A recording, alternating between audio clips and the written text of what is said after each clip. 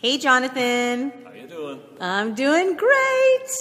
How are you today on this snowy evening? It's winter, isn't it? But that's okay, because we're all dancing. Yeah, you're here to dance up a storm. I love it.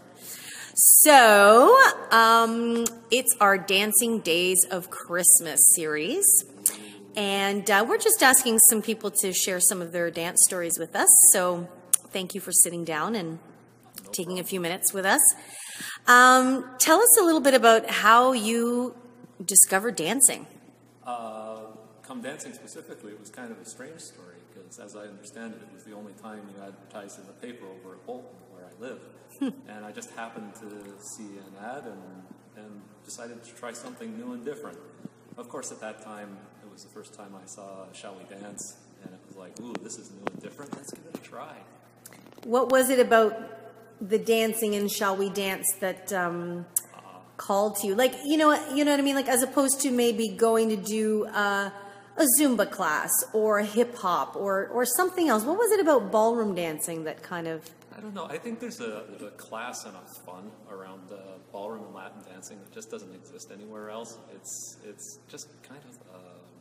and of course, it's a Hollywood movie, right? And they make it look so fantastic, and it turns out they weren't lying. And how long have you been dancing now? Over 10 years now. Wow. So do you have a favorite genre?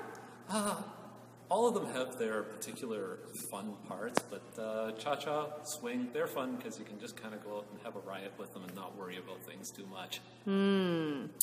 And so the final question that I tend to ask everyone is, what is the greatest gift that dance has given you? That's a hard question, but I think what's happened is through dancing, it's opened up a whole new kind of aspect of the world to me. And inside that world, you've got great friends. Lots and lots of laughter and a lot of fun times. Had experiences I never thought I would have. So it's just a load of fun. So would you say that it's kind of pushed you outside of your bubble, or? Oh, absolutely. Yeah. You've dragged me outside my bubble on a number of occasions. So yeah, it's expanded the world. It's challenged me, but that's not the big thing. The big thing is you're out there, you're having fun, right? And you don't mind being taken outside of your comfort zone because you know it's going to be a riot. It is a riot. I love that. Well, that sounds wonderful. So thank you so much for sharing your story with us. Not a problem. Anytime.